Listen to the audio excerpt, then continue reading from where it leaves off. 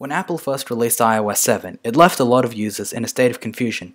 There were many people who wanted to stick with iOS 6, a reliable release, and everything that they hold dear in terms of a jailbreak, while there were some other people, myself included, who wanted to ditch all of that and see what iOS 7 brought. Now, you can probably see that there is an interesting problem being brought about here. What if people want to update to iOS 7 and still be able to jailbreak their device?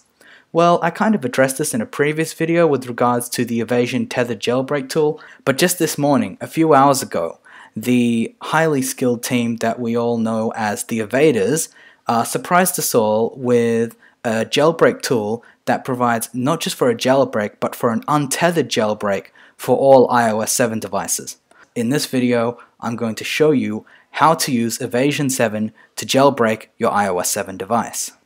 Now, the first step all of this is to obviously go ahead and download the tool that you need to perform this.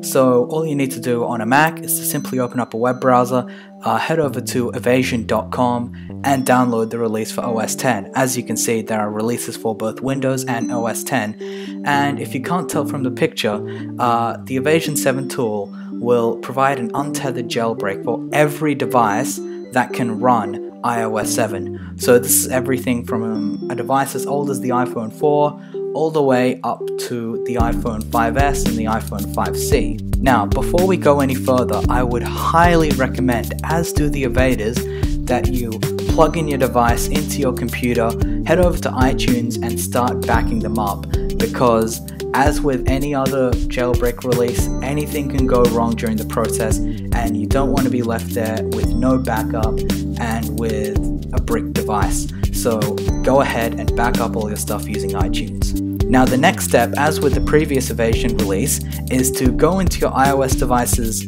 settings app, head over to General, and for those of you that have got a passcode enabled, you need to go ahead and disable that. Now, the last thing you need to do before we can get started is to go ahead and quit iTunes, as you obviously cannot have that open during the process. Alright, so now that we've got all that out of the way, we can go ahead and open up the evasi0n tool. So if you're on a Mac, go ahead and double click on the DMG to extract it and open it, and open up the folder, and within there you'll find the evasi0n app. So just double click on that to open it. If you're like me and you're on Mavericks or Mountain Lion, you're going to need to control click or right click to open it, as it is downloaded from an unauthorized source. Now, the evasi0n jailbreak, in my experience, has always been about simplicity, in the sense that with previous jailbreaks such as Red Snow, there was a lot of user involvement in the sense that you had to put your device into DFU mode. But with evasi0n, for the most part, all you have to do on the computer is just to click on the jailbreak button and just have a look at the instructions as they come by. So as you can see, most of the stuff is fairly autonomous. At one point it will ask you, after it reboots your device, to go ahead and unlock that and run the evasi0n 7 app that it actually installs onto your device. From there it'll reboot again, and the evasi0n app will instruct you to go ahead and unlock your device, after which it will reboot again and it should say that the process is done. After that, you can close the evasi0n app and you'll see on your device that it's actually reading the kernel and doing all sorts of things. Once that's done, you can go ahead and unlock your device and you should see the Cydia icon there. Now, from past experience, whenever I've run it then and there, it seems to have messed up. So what I'm going to do is to just go ahead and power down the device completely and turn it on again. Now, in this day and age, I'm pretty sure that isn't an issue anymore, but I like to stay on the safe side of things, so I'm just going to go ahead and reboot my device. Now, once that's done, you can go ahead and tap on the Cydia app, after which it will do some stuff with the file system and it will reboot your device again. Now remember that this being an untethered jailbreak, you do not need to have your device plugged into your computer or run any kind of program on your computer in order to reboot your device, which is definitely one of the best things about an untethered release. Now, once your device has rebooted, you can go ahead and open up the Cydia app and everything should function as expected. You'll get the initial dialog asking whether you're a user, a hacker, or a developer.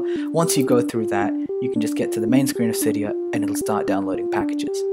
So that is essentially it. That is how to use evasi0n 7 to jailbreak your iOS 7 device. Now, in the past few hours, you could say that this jailbreak release has become quite controversial, but a lot of what has been speculated or what has been rumored hasn't been confirmed by any really reputable sources. So what you should take away from all this news is that Sorek, the lead man behind Cydia, has not actually worked or released a stable iOS 7 version of Cydia just yet, and that his famous work on MobileSubstrate, which is the backbone of many iOS and jailbreak tweaks, has not actually been completed yet for iOS 7. But that shouldn't deter you from performing this, as all of these problems can be alleviated with patches and updates in the coming days. So I hope you found this video useful. If you did, please click the like button and share it with your friends who would be interested in doing this. And I guess that's it for this video. I'll see you all in the next one.